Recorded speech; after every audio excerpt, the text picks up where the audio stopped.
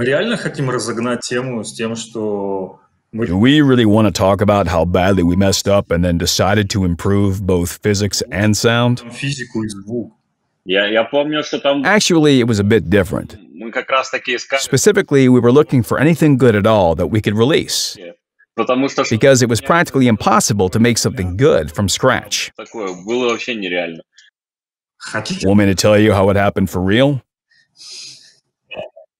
Actually, the head of development, don't know whether I'm allowed to name names, wanted to release both new physics and sound in update 10.0 Rubicon.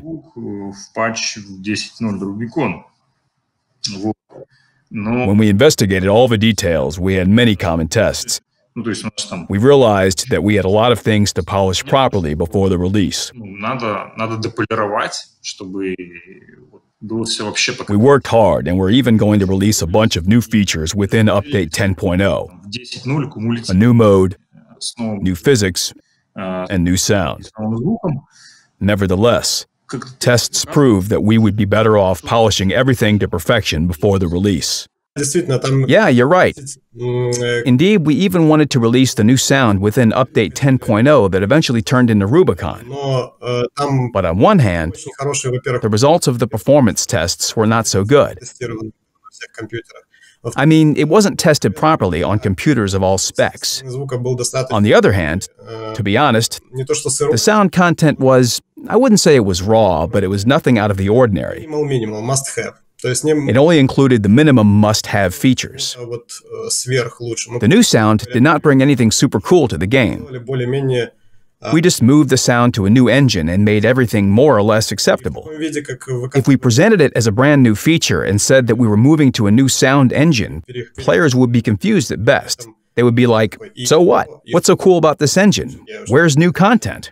Where's anything interesting? Actually, the game physics contributes to the sound support significantly. I mean, we really transferred data from the server, for example, the engine speeds, gears, all this stuff. All vehicle operation modes were transferred to WISE. This system has great potential, so it would be really stupid of us not to unleash it to the fullest and release the unpolished feature. There came a moment when I understood that people were starting to complain about the physics, while in fact, the issue was really about the sound. Nobody paid any attention to it.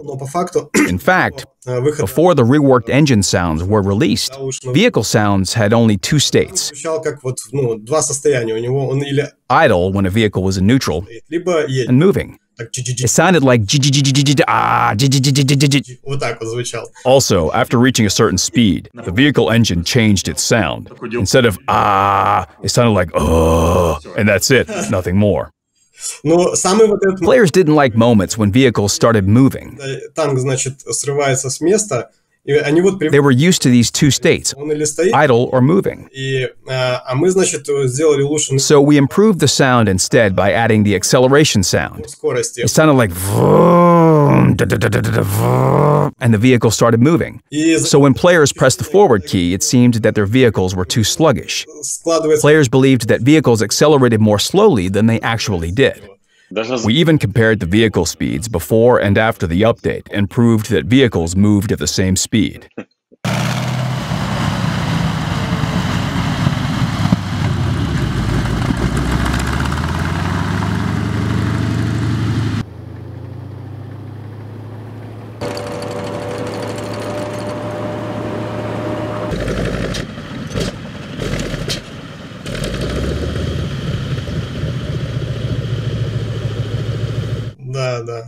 Yeah, but eventually it worked better. If we compare the sounds before and after update 9.14, they're like oil and water.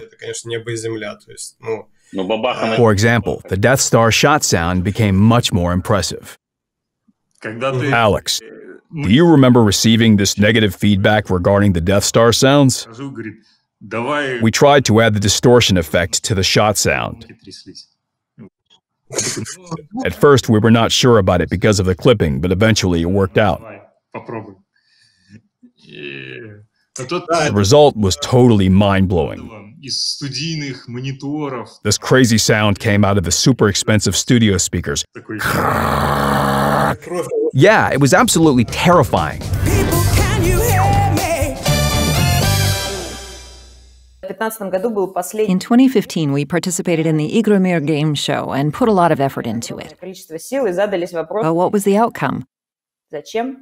So we decided to stop participating in different third-party exhibitions. Moreover, to be honest, Igromir changed as well. So what was the idea? Well, we had to make something on our own. Something cool. Really cool. In February 2016, or even later, we started getting ready for WG Fest.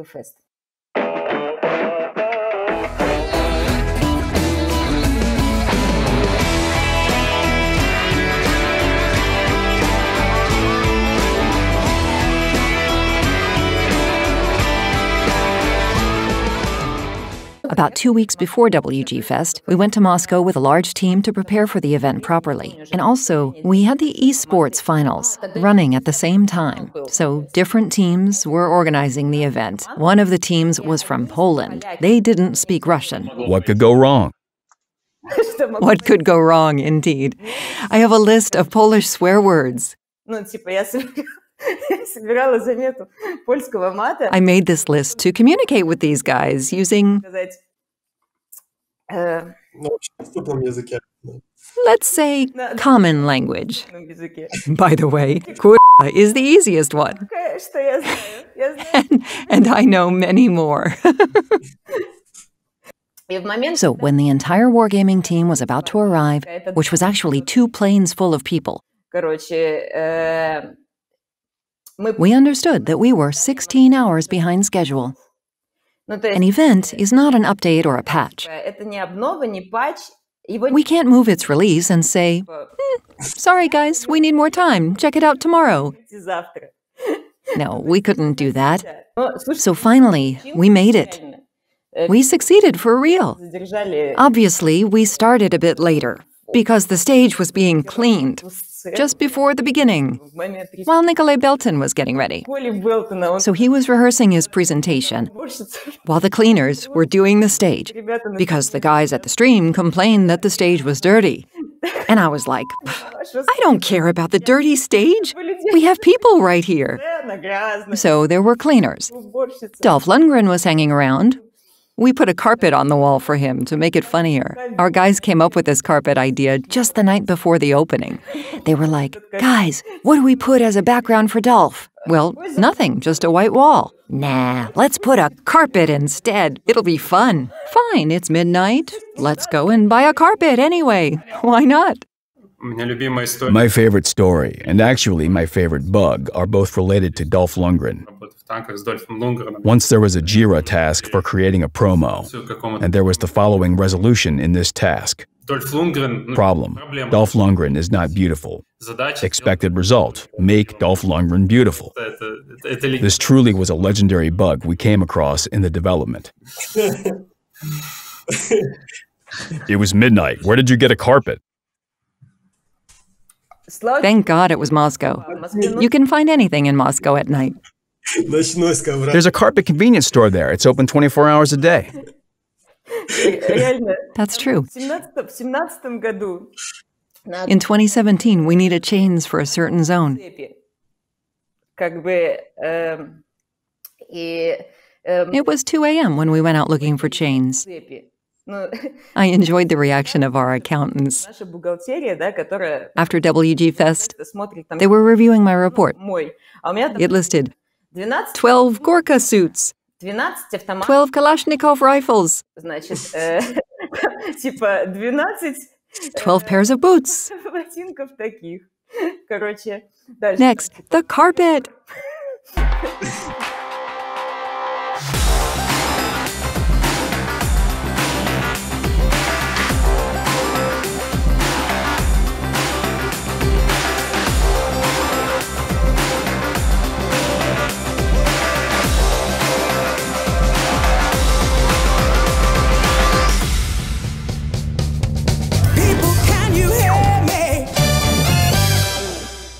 I know another story. I believe I can tell it now. Vitaliy might not even know about it. To introduce new sound in update 9.14, we first needed to prepare good sound. We needed to reduce the client sound volume by 10 to 12 decibels, and we had to make players get used to it within a year. Basically, a 12 decibel reduction meant that we had to reduce the client volume by 2.5 to 3 times.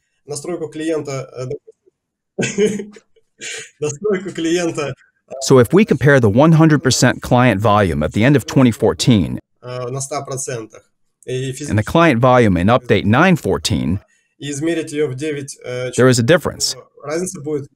The latter is 2.5 to 3 times lower.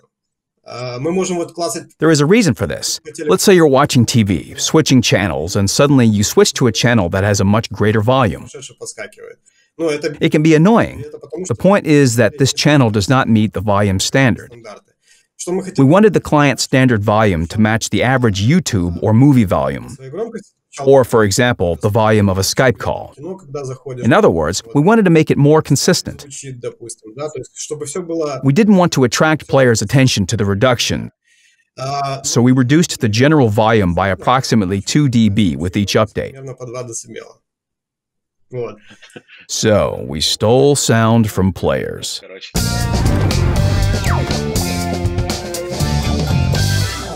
There is an interesting story regarding the B2 performance. The time came for them to finish, and someone was like, "Let them sing one last song," while someone else was like, "No, no more songs. Stop him." Actually, B2 didn't want to. Well, it was December, party season, and the bands were coming and going, coming and going. Yulka was the first to put on a show. She didn't even know where she was. She was like, "Where am I? Who are these people? Why does the party start so early?" She was giving her show at midday. Yeah. So she didn't understand why the party started at midday. Basically, she's cool and very hearty. As for B2, they were late. The traffic is very heavy in Moscow. It doesn't matter whether you're bringing a carpet or B2. So they were very late, and we had to do our best to entertain the audience. They finally came out. Then, the time came to finish the show. Moreover, the legislation dictated so. And also, we had the esports running. So first we waited for the band, then we had this esports. I mean, at first, we thought that B2 were late, but it turned out that we were 1 more hour behind schedule. We had to finish the esports competition. That's why we shut it down eventually. It bothered us too much. So that was the reason for shutting down the esports. Yeah, that's true. I'd forgotten about it. Even now, it makes my eye twitch. I remember B2 were giving their show, which they started an hour later. The atmosphere there was very cool. There were many adults listening to the band late in the evening, swinging lighters or phones. So they were singing their last songs, and the atmosphere was incredible. Suddenly, Mohammed called, or was it someone else? He said that we had to finish immediately or we would get shut down. I don't remember the exact situation, but I remember that someone called me and said that the band had to stop and leave. That's for sure. It was terrible. So we had to choose between esports and B2. Meanwhile, B2 were enjoying the show because the light was great, and so was the audience and feedback. Then Viktor Kisly called. He called and asked to return B2. He was watching the stream and wanted the band back. So they finally came out for one last song. They were first kicked off the stage, and then Victor was like, "No way, get them back." He suggested increasing the amount of rent we had to pay.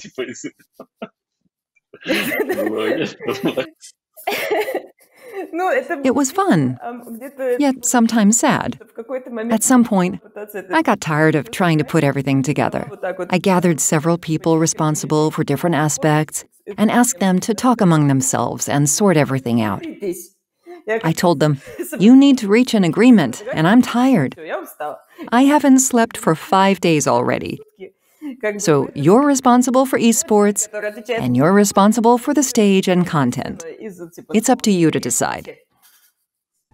It was a fight between two yokozuna.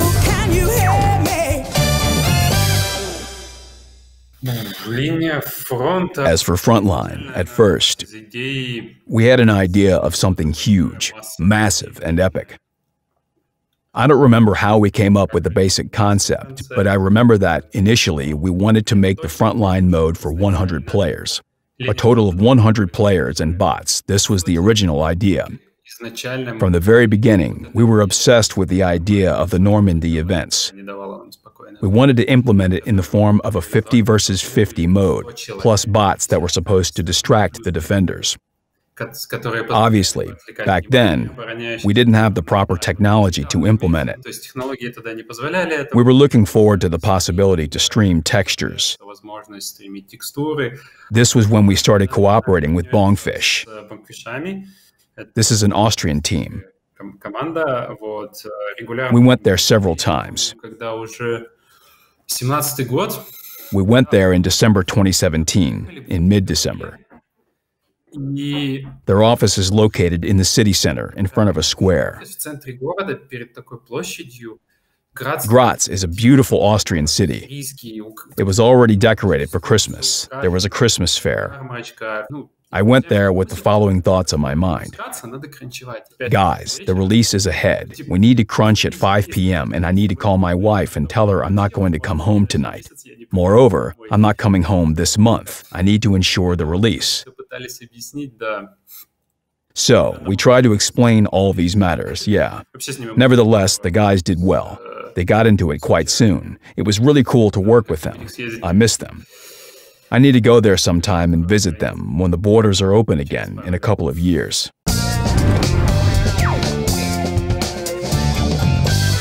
I remember at some WG Fest, I believe it was in 2017, we had the esports finals running, and suddenly, all the screens shut down. There was sound, but no image. And someone next to me asked, "What is it? Is everything fine?" I said, "Yeah, sure, they will get the visuals back in a moment." Meanwhile, I looked at the booth. Generally, nothing unusual happens there. There's always silence. Those guys have nerves of steel. They've seen a lot of things. Once they had troubles with a ring during the Olympic Games. It simply failed to open. So they've seen all kinds of things. So I looked at them and saw that two important specialists were shouting at each other. One of them was like, "You're not giving us the signal." And the other one was like, "We're not receiving a signal from you." Big trouble. Finally, we found out that a switch had broken. So, a switch broke, and we had to look for a replacement. As always, the traffic in Moscow was very heavy. We couldn't simply go and buy one. The esports finals was running. The guys turned to me and asked what was going on. I said that everything would be fine in a moment.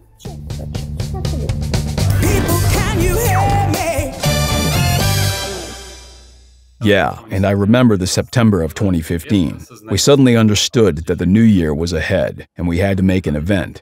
And we didn't even have a concept back then. Earlier, I analyzed the charts on different game events, as well as other data. I found out that players' interest increased upon release of a new event, but decreased again after a while. The audience always wanted an event in the metagame format. They would like to participate in events while still playing their favorite random battles. So we could modify random battles somehow. For example, introduce something that players could collect. It also corresponded to the idea of the garage an average Russian guy might have. An average garage is a cave where a guy stores all his artifacts. Every 2 years, he throws them out and readjusts his garage, customizing it in his image. This is the way I treat my in-game garage. The in-game garage resembles such a cave, so we wanted to give players something they could brag about. For example, I fought a good battle, did something, and now I have a reward standing somewhere in my garage. Eventually, we came up with the idea of decorating the New Year tree. Everyone loves decorating New Year trees. This was the first idea that came to mind. It soon transformed into a draft and we started development. Next, we built a prototype. As far as I remember, in November, we presented it to the Cyprus team. So, we were demonstrating it and they didn't say a word during the entire green light. Only silence. We finished. And for the next 10 seconds, nothing happened. Then Sergei Berkatovsky said, "Burn all the documents, shoot all persons involved." And the call was over. So, the event was not released in 2015. Sergei said that World of Tanks was a game for serious guys. It has no place for a New Year tree or any such things. However, the next year, some new specialists joined the Minsk office. We faced the same situation again. It was September and we had nothing to release for New Year. I presented the same idea once again and said, "Look what we have here. We'll refresh the build and show you everything." I thought that I hadn't been fired the previous time, but I definitely would be this time. I'd have to do something else.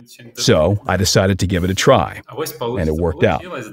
Get decorations, dress your New Year tree and Snowitzer with them, level up the holiday atmosphere, and get a box of presents for each level.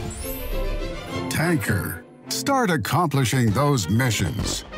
Share the festive spirit. I remember the launch itself. We reached 850,000 players online.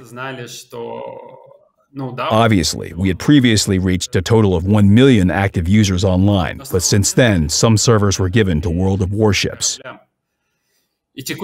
Our current server capacities are not supposed to support more than 850,000 online players at a time. So, back then, our server teams worked really hard for a couple of days deploying and adjusting server capacities. The server load was in the red zone. Nevertheless, they did well. The servers didn't go down. We successfully launched the event. It was also fun the next year. We were so sure about the event's success. We received positive feedback from players. They loved it. Obviously, we wanted to repeat it. However, we planned to introduce it the way we wanted, to make it massive. We introduced different decoration collections for different regions, upgraded the progression concept, and put the Type 59 into the boxes with presents. I checked the stats on the first day of the launch and noticed that the Type 59 was in every fifth box. Every fifth box? Yeah, I felt like I'd lost 5 years of my life. It definitely gave me a few gray hairs, because I saw the number of purchased boxes. Thank God it was just a mistake. There was some issue with the statistics calculation formula. Everything was fine.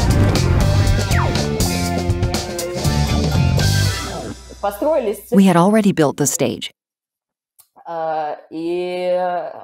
And the guys were arranging the screens for esports. So the screens were ready, everything was ready. The tables were fixed to the stage. I mean, they were not just standing there, but completely locked. Then one of our system administrators wanted to adjust one of the screens and found out that he could clearly see the opponent's screen, just like that. 2 teams were supposed to sit this way. They could see each other's screens. As I said, everything was fixed. The stage was ready. We were 16 hours behind schedule.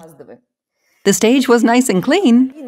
We had a cleaner, so she cleaned everything properly. She was not happy about us hanging around.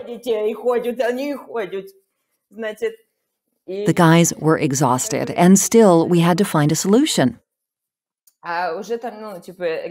Max was sleeping in a DX racer chair for the first time in 3 days. Then suddenly, this Polish guy approached me, and he was like, shh, what shh? So he was terribly angry. He said they could see everything, and I was really tired. I suggested, okay guys, let's make them promise not to look at each other's screens. Like, no, I'm not looking. He said that would be unsportsmanlike. So I suggested putting a screen or something between them, so they can't see each other. Eventually, we had to undo the tables, remove everything, and readjust the screens properly.